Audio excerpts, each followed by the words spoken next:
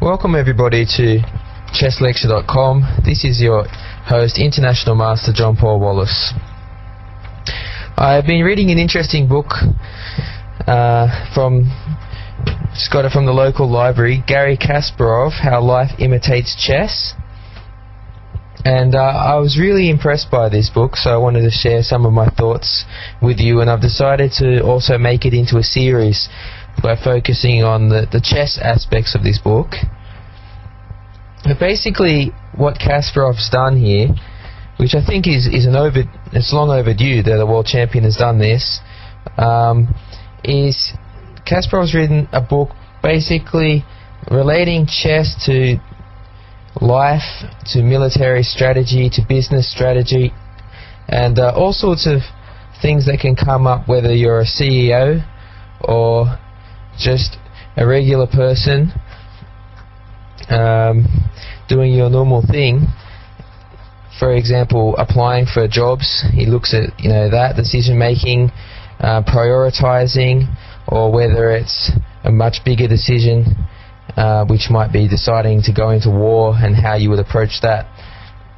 Now, in our first lecture, we're going to take a look at the first game that Kasparov relates to, which is his game against Fedorov, which was played in YKNZ in 2001.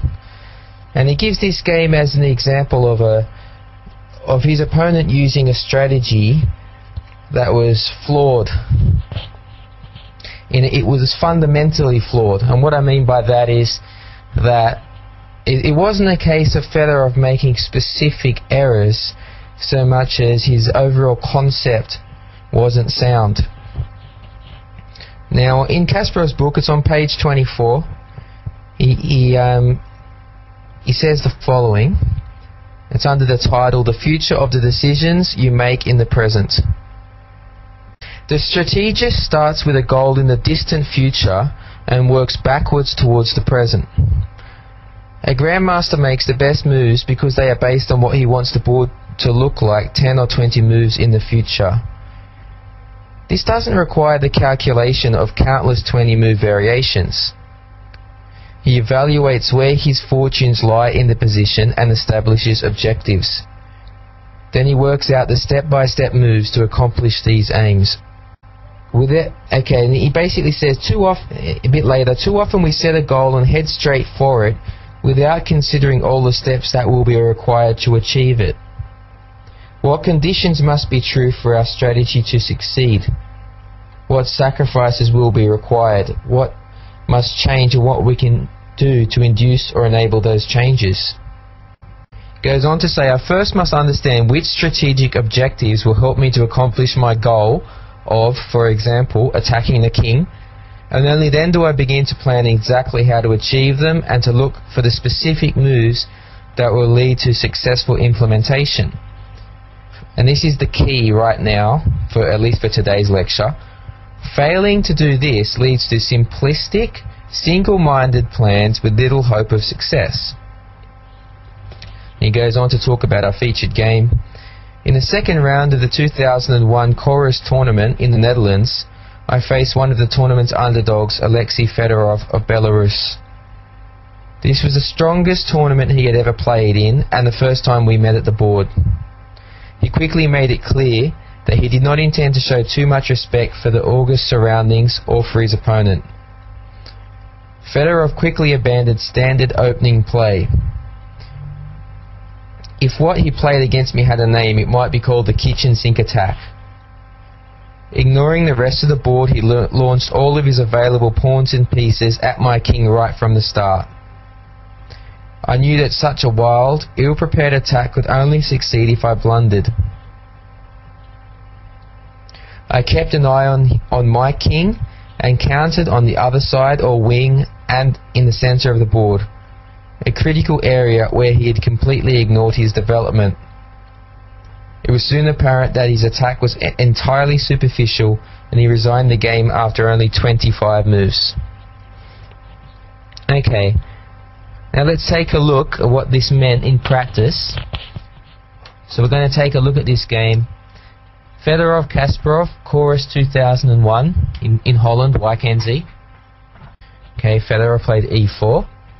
It's quite interesting that Kasparov described Fedorov of playing this kitchen sink attack, because that's probably quite similar to Fedorov's natural style anyway, so it might not just be a case of doing that because he was playing Kasparov, or perhaps because he was intimidated. Fedorov actually played the King's Gambit as an example, and that's extremely rare at the elite level, or basically unheard of at the elite level. Spassky probably, but although he's not like around at the top these days, but he used to play it, and Bronstein. But these days, meaning the last 2 decades, almost unheard of, except for Fedorov. So e4, c5, Kasparov plays his favourite, and d3. Well, this is already out of book, or certainly out of the main lines. It's basically aiming for a closed setup. Now, don't start thinking that there's anything wrong with d3. Actually, it's completely fine. If anything, it's maybe a little bit passive, but so far Fedorov hasn't done anything wrong. This is just a sort of quiet system that seems to show that he's scared of Kasparov's theory in the knight off. So knight c6, g3. All Fedorov is doing is playing a black system. This is a system that you would play against the English. If you imagined white had played c4 and black had played e5, knight c3, and then black plays d6 and then g6 and a King's Indian setup. This is what Fedorov is doing with an extra tempo. It partly shows a little bit of fear against Kasparov, but on the other hand, Kasparov has not always had a great record against the close Sicilian. Spassky used to play the close Sicilian with success against Kasparov. So bishop g2, bishop g7, f4. This is the correct way in my opinion, f4, because it's the most aggressive. I think it's a mistake to play knight f3 if you can play f4 first. d6, knight f3. Now this system that Federer is playing is a system Kasparov himself has used with success when playing black against the English. Knight f6, castles, castles. Now in this position, knight c3 is the most common, or normally that would even be played earlier. It does have the added benefit of stopping black playing b5 straight away. Of course, black will get b5 in pretty quickly with rook b8, b5, and then play b4, but your knight can always go to e2.